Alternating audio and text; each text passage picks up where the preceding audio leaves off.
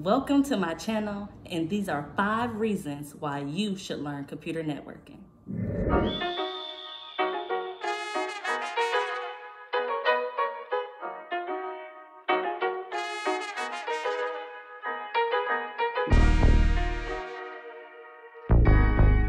China, what? Technically speaking, technically speaking, I ain't talking vegan when I said that I've been eating, making money on the side, but I use it for the main.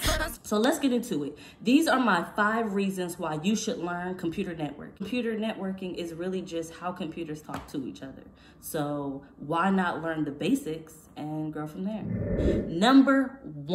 Reason number one is learning computer networking first is the basics of like all IT. Know if you follow my journey, and if you don't follow my journey, you can follow it at www.technicallyspeaking.com. Yes, I blog there about my journey as a network engineer and how I broke into tech and how I continue to increase my income through the use of tech. Basics, right? It's the basics of how computers talk to each other. And we use computers, right? Whether that's computer small in your hand or actually, you know, desktop computer. At the end of the day, you need to know the fundamental knowledge of how they communicate. Why not learn everything? That brings me to number 2. The second reason is it exposes you to everything. Like a jack of all trades.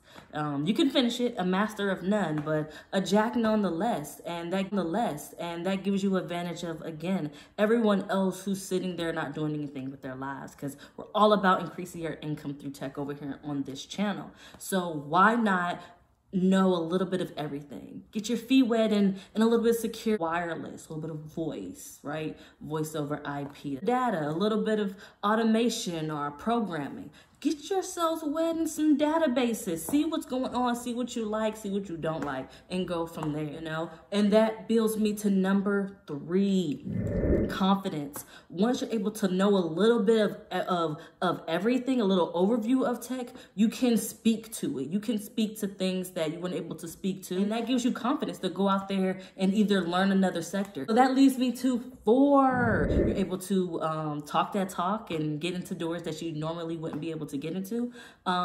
You're opening doors to grip money. Again, over here, we're all about increasing our income through tech. So 4 is all about having a good salary. Learning how computers can operate can get you into making more money than what you have been making. Increase your income through tech. That's what we're about. So 5, my last one is it makes you a badass.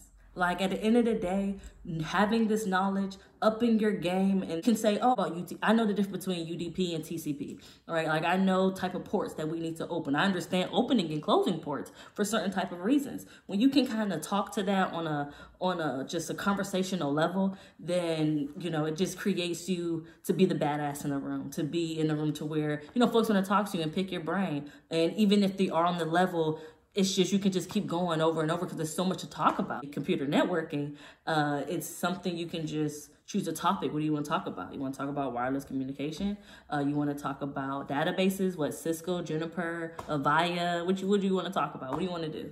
You know, I'm just throwing out words out here just to say like, hey, if you know what I'm saying, then we can have a conversation, right? And the people who don't know what I'm saying is like, So that makes me a badass because I know another language. That is my take on why you should learn computer networking first before anything else as a newbie. Tell me what you think. If you guys have a topic you want to talk about, let me know in the comments as well. Now, side note, like I said, I am a network engineer. Specifically, I am a Cisco network engineer.